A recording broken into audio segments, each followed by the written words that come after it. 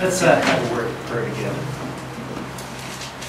Thank you for the cooling rain last night, Lord, and thank you for the rain, cooling rain of your Spirit in our lives, and the opportunity to study your Word. And may your Word come alive to us this morning. Amen. Okay, so the handout, of course, has the first couple pages are some general stuff about homosexuality in your Bible, which you can look at on your own. And last week we were looking at the Sodom and Gomorrah story, right, which is in Genesis 18, Genesis 19. But we didn't get to the kind of a parallel text, which is in Judges 19. So that's going to be on the second page, front of your handout, in the front of that. And it goes over onto the back as well. So I want to give you the chance to read this passage. We broke into some groups last week, do the same thing today.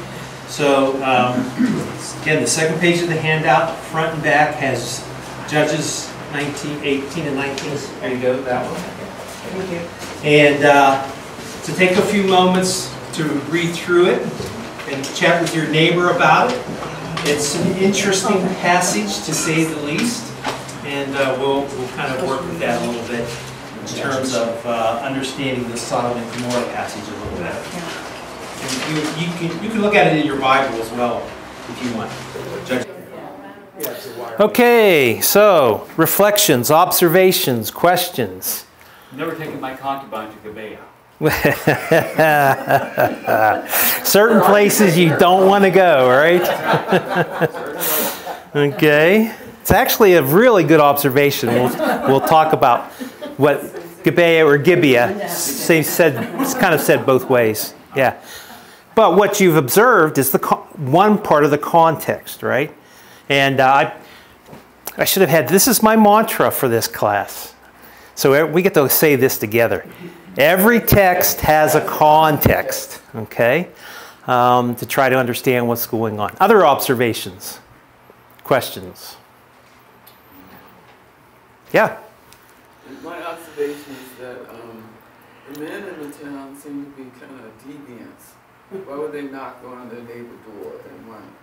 They don't know this man and want to do some deviant behavior. Okay, yeah. So I feel that that's so inappropriate, but yet it is the patriarchy.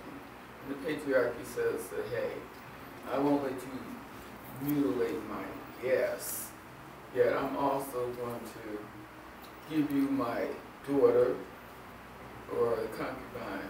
Okay, so, yep. There was no respect for women. Women had no power, so it was really pretty gross and sad. Yeah. Those were some mean-spirited men. Okay.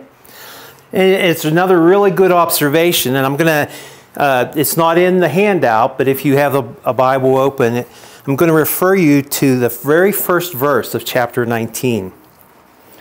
So that's on 284 in the Good News, and if you have another version, somebody want to read the first part of that verse? In those days before Israel had a king? Yes, and in my version has, in those days, when there was no king in Israel. So that is, sort of the opening statement, and which is actually a refrain that you will find throughout the book of Judges. So Judges is sort of this lawless period in some ways. There's no centralized authority or government. We have 12 tribes, right? And the story goes on to talk about the Benjaminites, right? Tribe of Benjamin. And, the 11 tribes go to war against this 12th tribe because of what's happened in this story, right? So that, Barbara, that puts some of the context in terms of this kind of behavior. In other words, no holds barred. People are doing strange stuff. Anybody know any of the characters in the book of Judges? There's one really famous one. Pushes down the walls of the temple and everything's destroyed. Gets his hair cut, yeah. Not his beard. We got a nice beard back there today, right? You know who that is? Samson, yeah. The story of Samson, which is a really strange story. I mean, if you grow your hair, you get, you're like Popeye, and if you cut it off, you you know, are a weakling kind of thing. Something interesting going on there. Book of Judges is filled with stories that seem kind of strange to us. There's some, I can't go in this in great detail, but some say it's a book of satire in terms of kingship. And one of the ways to understand, so a context for Judges, Israel, or the Israelites, they do evil in the sight of the Lord. The people cry out, and when they do evil, judgment comes upon them, usually by invasion. You know, some outside group, whatever, comes in and takes over. God raises, they cry out to God. God raises up a leader or a judge, and the Spirit of the Lord comes upon that person, that individual. And it isn't just men who are judges. It's actually, have you ever heard of Deborah? Deborah is a judge who, earlier in the book, who is raised up as a leader to help bring about the leader, you know, defeats the enemy and peace is regained. What happens, though, in the book of Judges, it's kind of cycles of this. So it's like over, you know, decades, maybe hundreds of years, where there's no central authority. You have the 12 tribes, and you have this story of Judges 19 that's in this context, okay? And obviously, can you see the parallels with the Genesis text of Sodom and Gomorrah? In terms of this text, right? It's kind of that similar. There's people who, someone comes and hospitality is given, and then men come and they are wanting to do despicable things to the guests, and the host says, no, but you can have my daughter, or in this case, the concubine. And if you read it closely, it actually says you can either have my daughter or the concubine.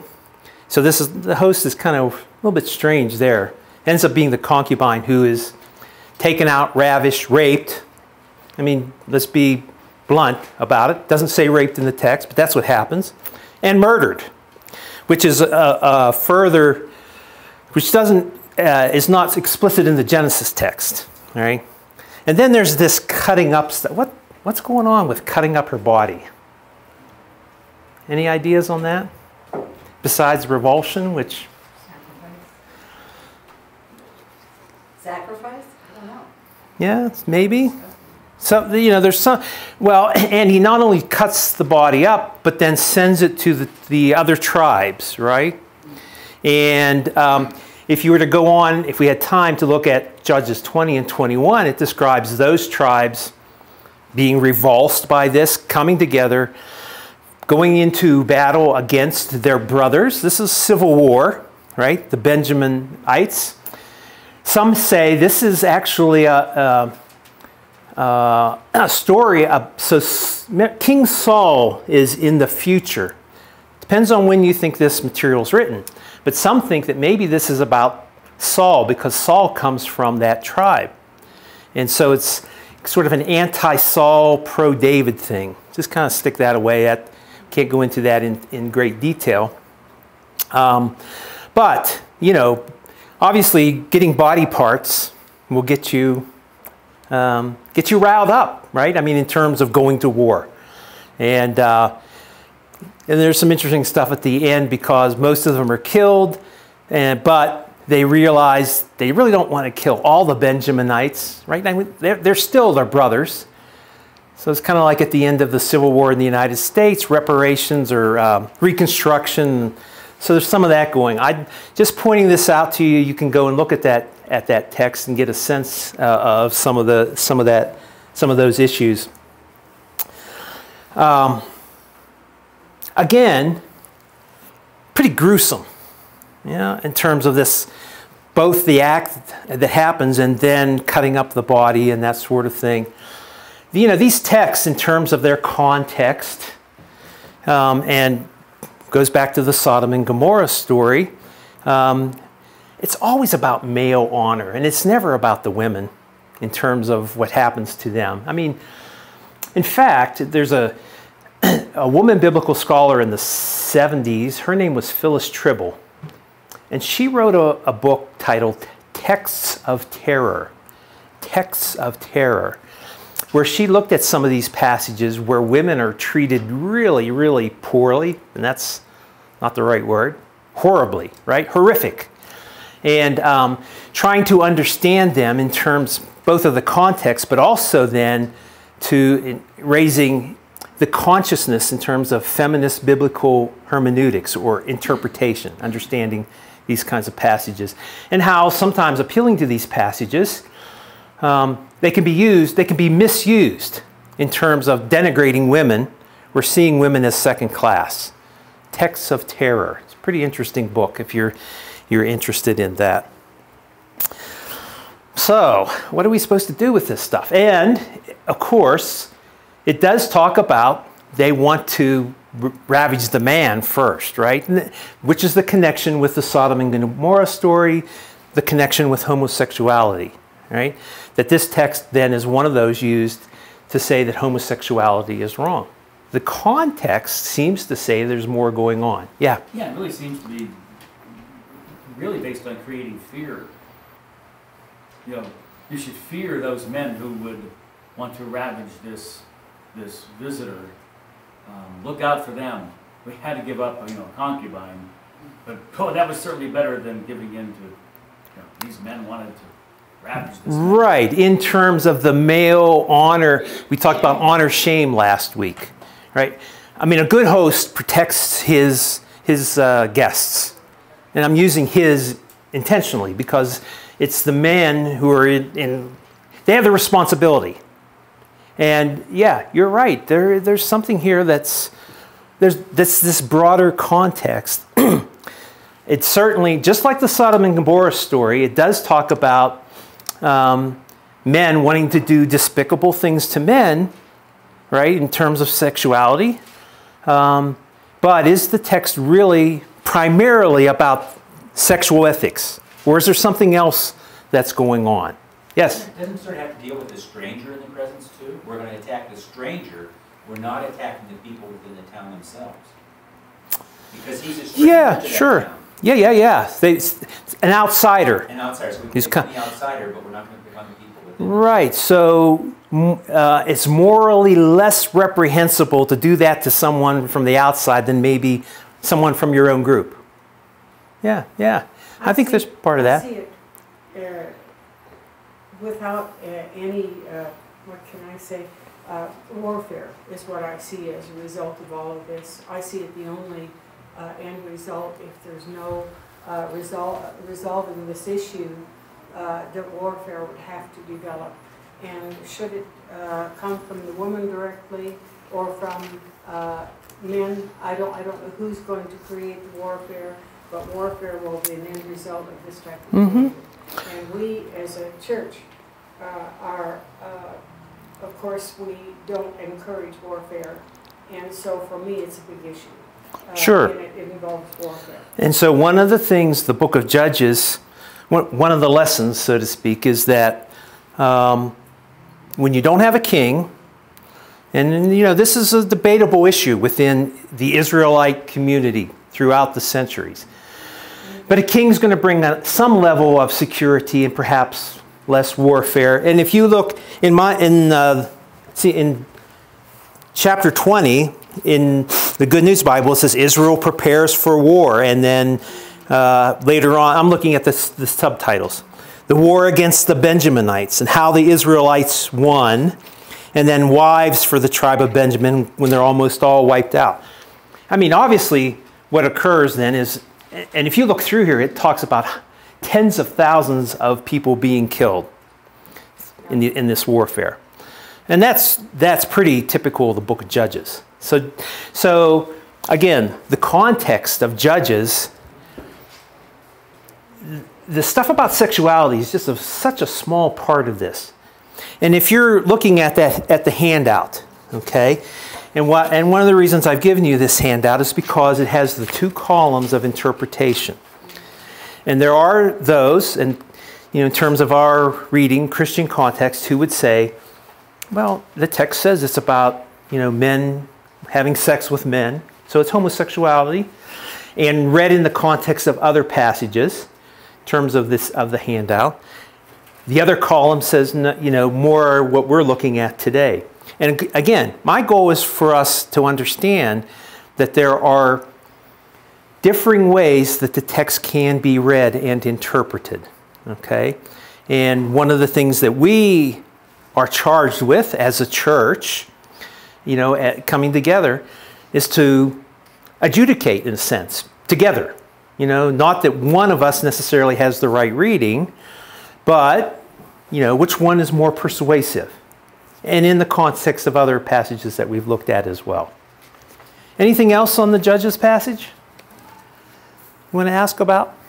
Comments or questions? Looks like one. I want to say something, but I'm not sure what it is. It goes to, are we evolving as humanity? And I read this and I go, this is horrible. This is terrible. And it's very helpful having this conversation about their context, their prioritizing hospitality, welcoming, the way the story humanizes strangers and the other, and then that gives you permission to do whatever it is that you want to do with whomever in any kind of way, however. So I'm repulsed by the way the story goes and lopping up people and sending messages via body parts, and of course the way women are seen, and as well as just being a slave. If you're a slave, you get to do anything you want with your property, your slave property, or your women property. So move that to today, and where does that take us? And have we evolved in the way women are treated? Well, I'm not property anymore.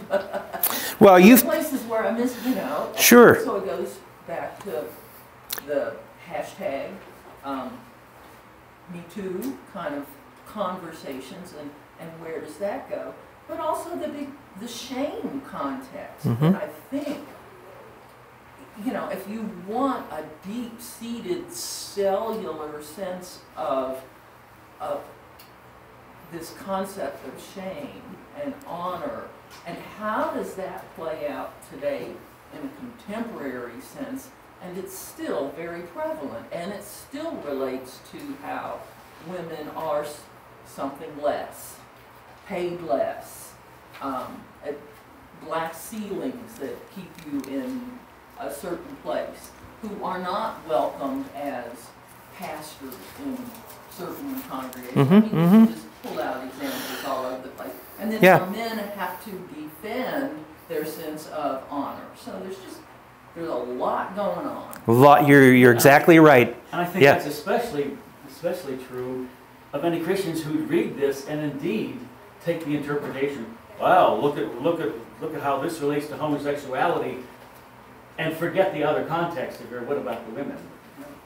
That says a lot about their beliefs if that's what they're reading into this.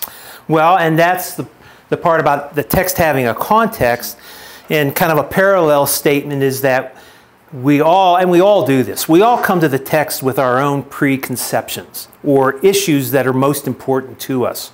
And in mentioning, for example, that the book of Judges is about there was no king, and the people sinned, and then God raises up a leader, and the leader, helps them to throw off the foreign oppression.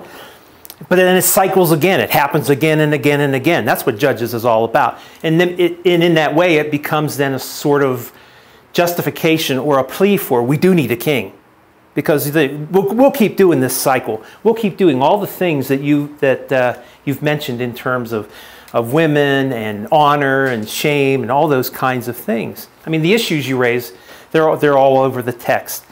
Not to say that the sex stuff isn't there. It's there, but it's a lot of other stuff. Yeah. I just picked up this. It's the NIV Study Bible, and it gives the notes down here, and it said the sexual perversion of these wicked men is yet another example of the decadence of the age. Everyone did as he saw fit. A similar request was made by the men of Sodom, i.e., homosexuality was common among the Canaanites. Okay. And you mentioned those are from the study notes.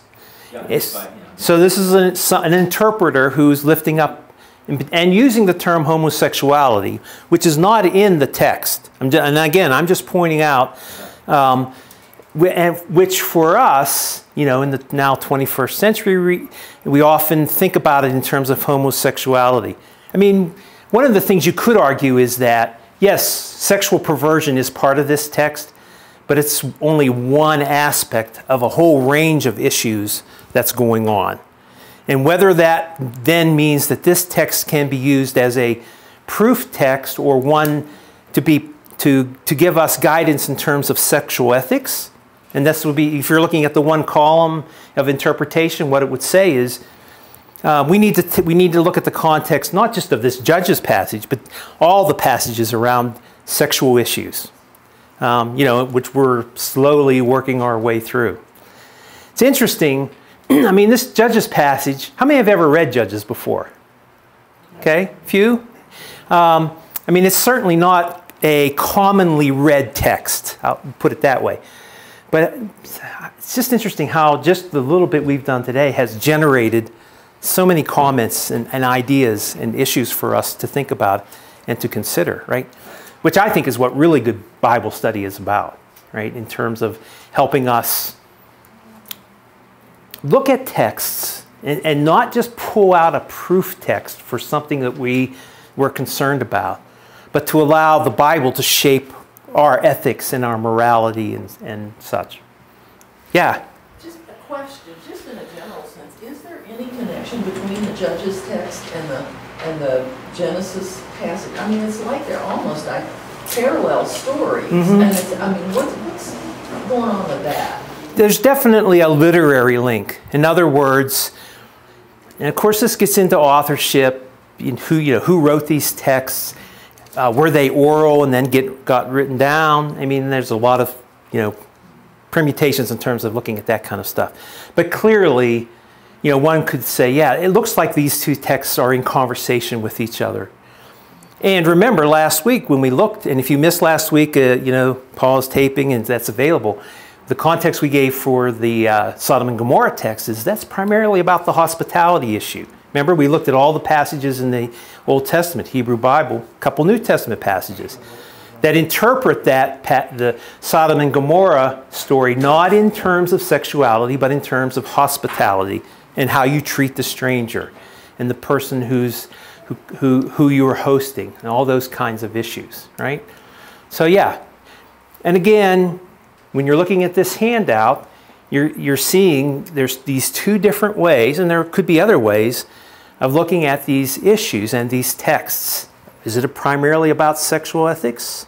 And some argue it is. Or is there a wider context that it needs to be looked at? Yes? I find it interesting that it's so much about hospitality when it came down to the man's daughter or the stranger's concubine. Well, sure, and that's... I only went so far. Right, and that's one of the reasons Phyllis Tribble wrote this book called Texts of Terror. She titled her book that because she says, look, if I read this text, I'm a woman, I'm terrorized by this text, right? How women get treated. And yeah, so it's a lot broader than, simply, there's all these issues that are involved. Well, is there somehow a hidden message here? I'm maybe going too deep here. We help the stranger. The stranger offers his concubine. Is there some kind of message here about that there was such a fear and distrust of strangers, and yet look what the stranger was willing to do? Just as the man was hospitable to him. It's kind of like stranger danger, maybe. No, the stranger wasn't so bad after all. Yeah. Well, I mean, it's still a strange story. Yeah, and one of the things about strange stories is that we should be careful about the implications that we pull out from them. Or in other words, what it tells us how we should live today. And I think our conversation today is a microcosm of that. Because what we're seeing is that this story becomes really, it's complex, first of all. Secondly, we should be careful about how we then, read that passage and how that should impact our lives and how we should live. Should we treat strangers that way? I mean, clearly, our culture today sees stranger danger everywhere. Many ways, not just the issue in terms of immigrants and that sort of stuff, but you mentioned fear, right? Fear is a huge issue in our culture. It's an issue that, it's not that we're all walking around being afraid, but it's an issue that's being used and sometimes abused by our leaders in order to bring, to make decisions, and some of which may not be the best ones, right? I mean, our legacy in Colorado in terms of strangers, part of it is, if you know Governor Ralph Carr, right, during World War II, who said, in terms of the Japanese, right, that was wrong, what we were putting them into camps. And it's a bit of a complex issue. It's always a complex issue in terms of the politics. But he clearly, and is revered by many in the Japanese American community, as someone who said, this is wrong. What we're doing to these folks, it shouldn't be happening, for sure. Well, good conversation. Boy, this is really good. Are we all hanging in there in terms of how we're doing? Because this is going to go on for a few more weeks. Yes? So, this relates, but it doesn't relate. I had the grandkids. We were having this conversation about lions and how lions catch their food collaboratively, and then the males eat first, the women eat next, and the little baby lion kids get whatever's left over. And my granddaughter Annabelle observes, well, that's not very nice. It's not fair. And I also observed that sometimes that happens for people as well, in families. And she was like, appalled, But there are cultures where the man eats first, the women eat second, the children eat whatever's left over. So you have cultural context and patriarchy, maleness rules in many, many contexts. It's not true for all animals, it's not true for all humans. But I think it goes back to this same thing of patriarchy, along with hospitality.